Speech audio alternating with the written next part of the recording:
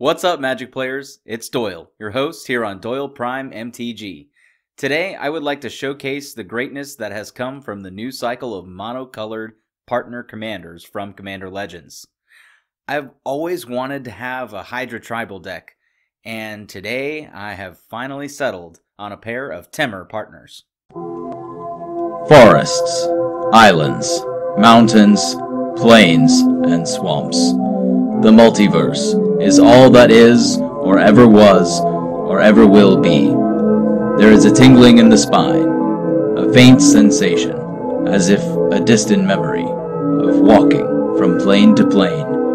Our lives have been forever changed, as if by magic. Embark with me on this journey to eternity. Experience the true power of mind over matter, as we ignite your spark and traverse into the magic multiverse.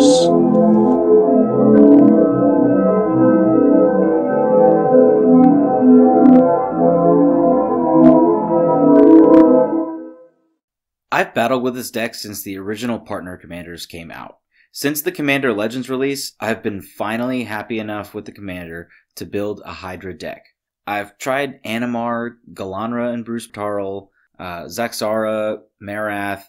I just couldn't figure out how to get the speed that I was looking for until I stumbled upon Thrasios paired with Elena, Kessig Trapper. I realized that these are the colors that I want to be in for the Hydras that I want to play. But most importantly, I could theoretically use the mana from Elena to either draw cards through Thrasios or to beef up another Hydra and near double my mana. As it turns out, this frame is a great way to build any Temur large creatures kind of deck. If you'd instead like to play dragons in Temur, this works. If you'd instead like to play generic big creatures without a tribe restriction, this works too. This partner pair can play heavily into combo magic and CEDH, but this deck tech focuses on exploring those fun decks that may otherwise not have had an opportunity to exist. Just for review, Thrasios Triton Hero costs blue-green for a 1/4 Merfolk Wizard that lets us pay 4 to scry 1, reveal the top card of our library, and if it's a land we put it into play, and if it's not a land we put it into our hand. Yeah, broken. Elena, Kessig Trapper costs 4 and a red for a 4/5 Human Scout that taps to add red to our mana pool equal to the highest power among creatures we control that entered the battlefield this turn. The idea here is that we can spend our mana on something large like a Hydra, or we can use the mana generated from Elena to draw cards and play lands with Thrasios, or even cast another large Hydra. So we have ramp, big mana, and card draw, all in our command zone. This is the kind of theme that makes for a powerful and versatile shell. That being said, the commanders don't do everything on their own. Let's begin with the ramp package as we do when we duel. As far as mana rocks go, I've only included Soul Ring and Arcane Signet. These are quite familiar to us, so I will move on.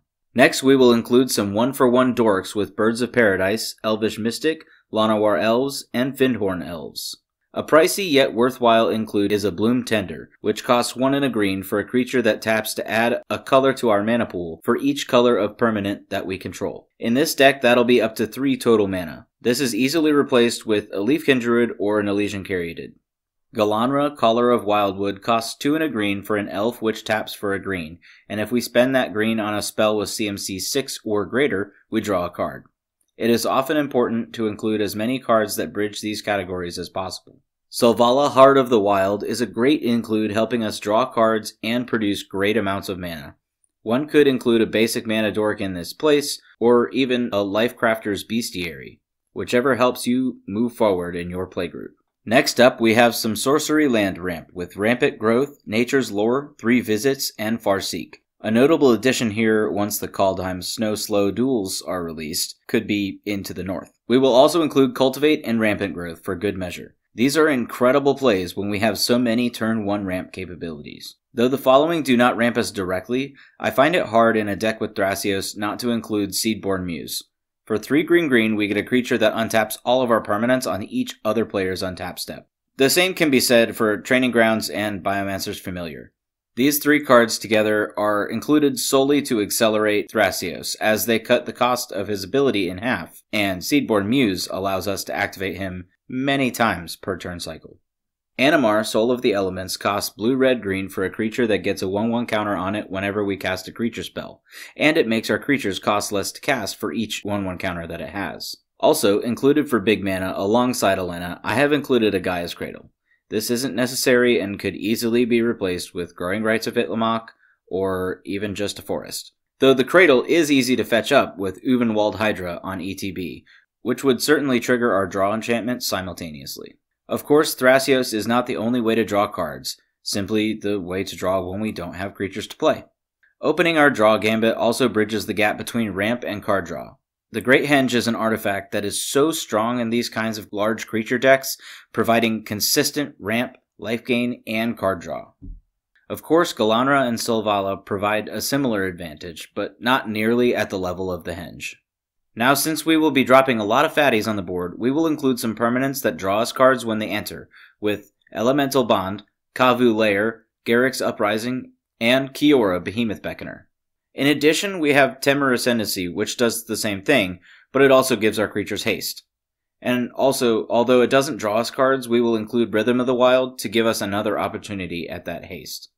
Next, we have Guardian Project, which draws us cards for non-token creatures entering our battlefield, and Beast Whisperer, which draws us cards whenever we cast creature spells, and Thunderous Snapper will draw us cards whenever we cast spells of CMC 5 or greater. Rishgar's Expertise will draw us a bunch of cards, and even allow us to slam down another spell of CMC 5 or less for free.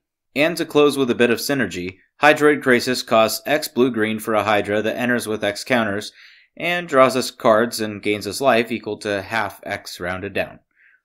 Also, Lifeblood Hydra will draw us cards and gain us life when it dies, equals to its power. Lastly, a bit of card advantage in card selection with Genesis Hydra, which costs X green for a Hydra that gets us an extra free permanent from the top X cards of our library with mana cost X or less. Next up, we have our control section. We will focus on controlling our opponent's fields, as our commanders help give us more control over our own. But the one creature we do have that exudes control over our own field is Temur Sabertooth, which allows us to recast our big creatures and re-trigger our payoffs. It's also quite helpful defensively. Nature's Claim destroys an artifact or enchantment for a green mana. Oko, Thief of Crowns is great, or the more budget Beast Within. Steelbane Hydra also destroys artifacts and enchantments. Have an opponent who plays dragons or another flying tribal deck? Look no further than Whiptongue Hydra, which destroys all flying creatures on entering the battlefield. Gargos, Vicious Watcher, fights opponent's creatures when our creatures enter the battlefield.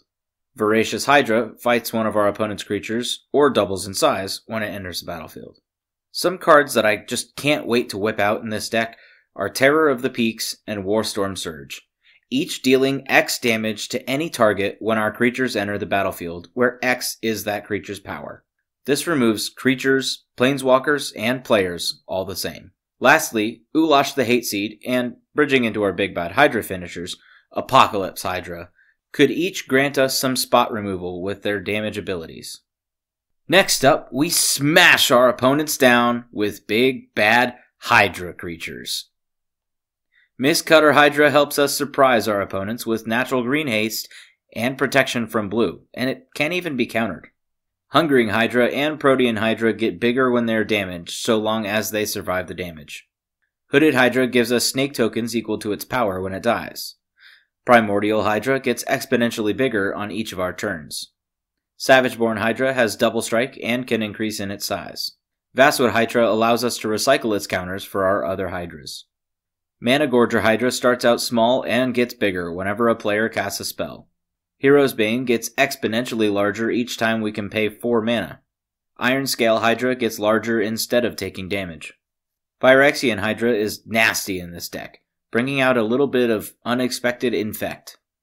Hydra Broodmaster makes way too many Hydras for way too much mana. Hydra Omnivore deals damage equally among our opponents. And Kalni Hydra can often be free to cast for an 8/8 trampler. Last but not least, our Win More card, our final closer, Finale of Devastation. We can easily find a large Hydra, most notably Colonian Hydra, to the battlefield to give our creatures a huge buff and devastate the board. Not to mention, Colonian Hydra doubles all the +1/+1 counters on all of our creatures when it attacks. So, for lands, we have basically a Temur fixing mana base, with Breeding Pool, Cinderglade, Command Tower, Exotic Orchard, Hinterland Harbor, Ketria Trihome, Mana Confluence, Rejuvenating Springs, Rootbound Crag, Spire Garden, Steam Vents, Stomping Ground, Taiga, Training Center, Tropical Island, and Volcanic Island. So I know this isn't a budget mana base, but it is what I used for construction. You could also run some cheaper lands, or you could just proxy. Personally, I prefer to proxy. And that about wraps it up for this deck tech. I hope you enjoyed the video. You'll find the link to the full deck list on architect.com in the description, complete with the maybe board. Let me know in the comments below if you would take this deck in a different direction, or if there are any key includes that I missed. Cheers, and happy casting. If you enjoyed this video, feel free to hit that like button, and also share it with your friends. If you want to see more videos like these, or hear me ramble about how to navigate this Magic multiverse, go ahead and click that subscribe button to stay up to date on the latest from me, Doyle Prime, and the happenings throughout Magic the Gathering. Thank y'all for watching, and I'll see you all next video.